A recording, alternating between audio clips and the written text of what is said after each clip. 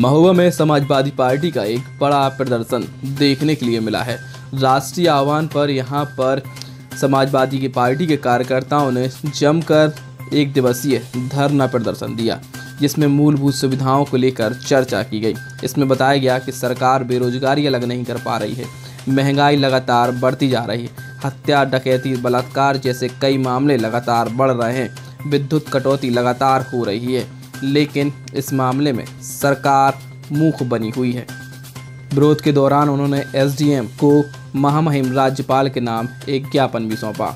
महोबा से सलमान खान की रिपोर्ट। संपूर्ण उत्तर प्रदेश में तहसील स्तर पर इस ऊबी बहरी सरकार के खिलाफ इस सरकार में नौजवान परेशान है, किसान परेशान है, व्यापारी परेशान है।